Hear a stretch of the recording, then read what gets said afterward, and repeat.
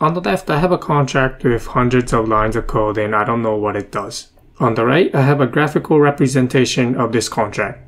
It shows the functions that are declared in this contract and how each function calls into other functions. It also shows how it connects to other contracts. So in this video, I'm going to show you a VS Code extension that allows you to visualize your smart contracts. So the first thing that we'll need is to install the VS Code extension. So I'll click on this extension logo and then search for Solidity.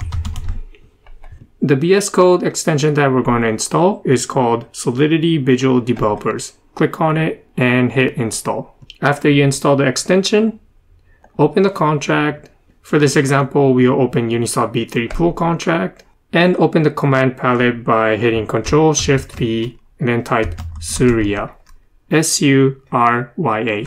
To generate a graph for this contract that we have open, we'll execute the command call graph for active editor. On the right, you'll see a graph pop up. Let's take a look at this graph.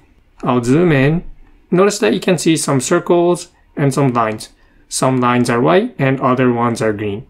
Each circle represents a function, and each arrow means that a function is calling into another function. For example, here you see the function mint, and the arrow points to a function called balance 0. This means that inside the mint function, it's calling another function called balance 0. The green arrow means that it is an internal call, whereas the white arrow means that it is an external call to another contract. So if I zoom out and follow one of the white arrows, you can see that the white arrows are calling a library called TickMath and Ticks. This also applies to external contracts. You can also click on a function. For example, I'll click on the function swap, and notice that only the functions that are called by the swap are highlighted. So for example, the swap function calls balance 1, and balance 1, if I follow it, calls static call. Let's take a look at another example. If I click on the function flash, then I can see that it calls into internal functions, balance 0, balance 1, flash, and iUniswap v3 flash callback.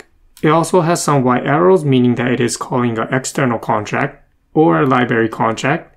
And you can see here that it is calling some simple functions like add, safe transfer, moldib, and moldib rounding up. And to close the graph, just click on the X's and also close this file as well. Don't save.